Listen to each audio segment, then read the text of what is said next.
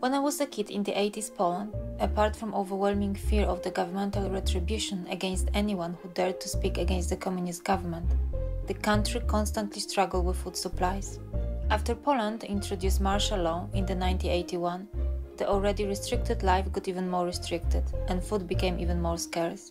The government introduced rations that no child could possibly understand. I had tantrum every time my mom wasn't allowed to buy chocolates for me because the limit was one a month. My grandfather had to wake up at 3 a.m. every Friday to start queuing at the butchers across the street. Often, he wasn't even the first one in line. My grandparents' urban garden got us through many winters.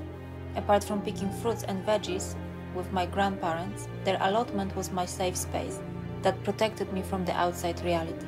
I often sat at the granny's large kitchen table and watched her make all kinds of preserves, which were only allowed to be open in the winter. That small, urban garden, the plot of land, was our security blanket that got our family through the 80s.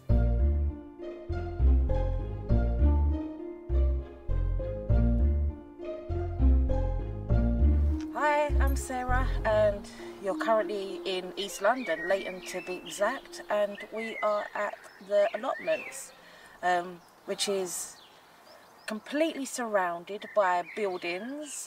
We have houses, we've got new builds going up, we have the motorway and then Hackney Marshes as well, so we're right in the heart of East London. I started coming over here when I was about 2 or 3 years of age. My mum had an allotment plot over here, so we kind of started coming over because we lived in a tower block because there was 5 tower blocks here.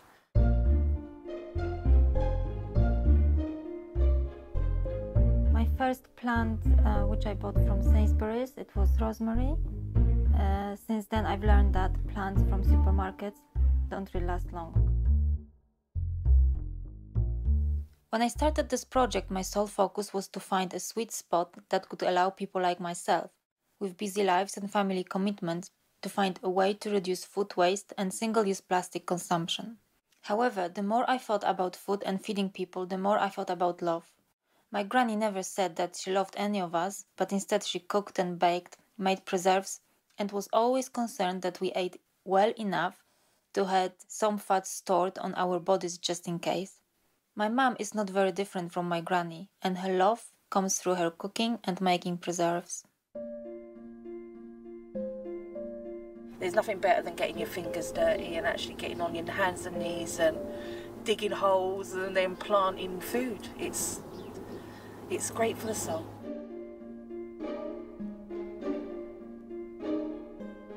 If it wasn't for my mom, it would have taken me much longer to set up my garden than it did.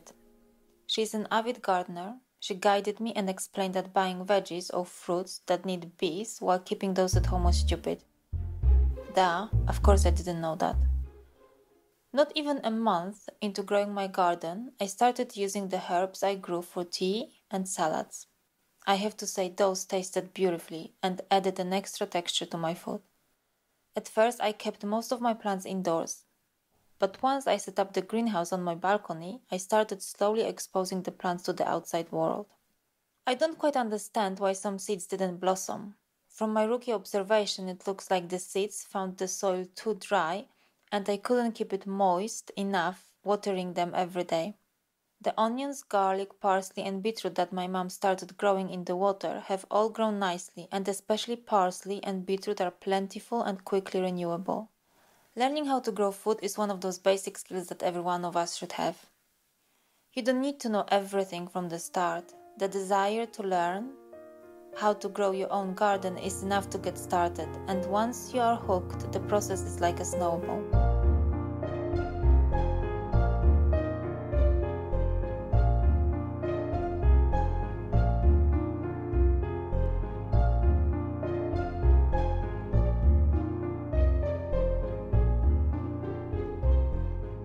The benefits are amazing. It's like You grow your produce and then you pick it, you just walk around the corner and then you cook it. It's great for your mental health.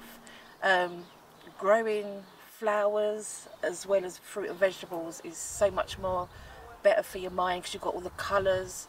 It helps the bees and you can gain so much knowledge from people as well. Just like plants, we need to learn how to be resilient in the new world. If the worst case scenarios will materialize in the future, our small home gardens might be the main resource that helps to feed our families. Resilience is what helps in times of adversity and change, and we surely need a lot of that.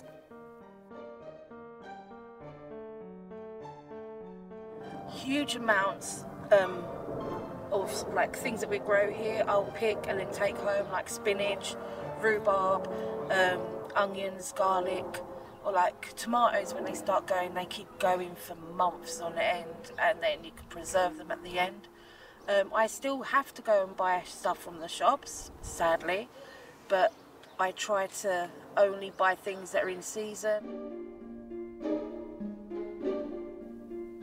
It took me a long time to get my head around composting. Since my council doesn't provide organic waste bins, I decided to create my own compost. Despite my own space limitations, I set up the compost bin on my balcony. To help the food compost better, I blend all of the scraps and don't add any cooked foods. Since it's not as warm as I would like, my food scraps have not started composting yet, which means that most likely I would need to find an alternative to my balcony compost setup.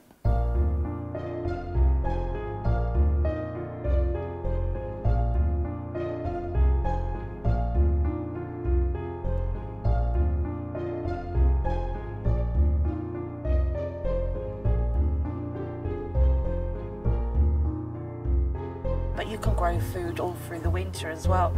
So I've had come over and picked Brussels sprouts for Christmas dinners, and things grow at different times, and you sow seeds at different times and then plant them out, which I neglect to do because I work full time. But you can get so much more if you successfully seed over and over again, and then you can keep growing for a much longer time. And with the weather, we've got so much more sun and more heat now, so the growing season is much longer. But no, I'm over here in the winter, wrapped up warm, as well as over in the summer. I'm not a fair weather gardener. I didn't have a set up budget for my garden because I didn't know what to expect. Of course, I wanted to use as much reusable materials as possible. However, I didn't manage to totally avoid plastic. I try not to feel guilty about that, and I keep reminding myself that it wasn't a single-use plastic because I will reuse the pots in the future. I must admit that I was surprised by the price tag attached to plants, seeds, soil, and gardening tools, which I didn't buy. The prices can price many people out of possibilities of growing their own food. Hence, this is where local councils should step in and offer space and advice from experienced gardeners, how to build and run community gardens. When communities cook together or garden together, they create a strong bond filled with understanding, shared experience and love. I would recommend for anyone to try to grow their own food. You don't have to spend money on it. You can just, you can use onions, you can use parsley, and you can just cut the ends and start growing your teeny tiny windowsill garden. Your perspective on growing food and gardening will change even if you have this small pot of onions or spring onions or a small pot of radishes or any kind of herb. Start small, use anything that you've got inside. If you have a balcony, buy some tubs and containers. You can grow carrots, potatoes, tomatoes, even squashes, cucumbers. As long as you've got a little frame in there, you can have things growing up them, sweet peas, anything. If you want to go bigger, like an allotment, you need to contact your local council, and then I'm sure there's going to be a waiting list, but you can put your name down. And also look into community gardens as well, because there's a lot of them popping up, and just pressure your local council for more green growing space. Would I grow my own garden again? Of course I would. I feel very connected to my plants, and I feel pretty sad when I go away for a few days and have to leave them behind. I don't think that I don't think that I want to grow my garden just for the purpose of growing my own food and, saving money or not buying any plastic packaging from the shops, but for my own benefits, for my own mental health, for my own happiness, and because I want my kids to know that actually fruits and veggies come from, plants and gardens, not from supermarkets. And I think this is what gave me the most joy, knowing that my daughter actually likes the garden and enjoys pottering around in her own little way.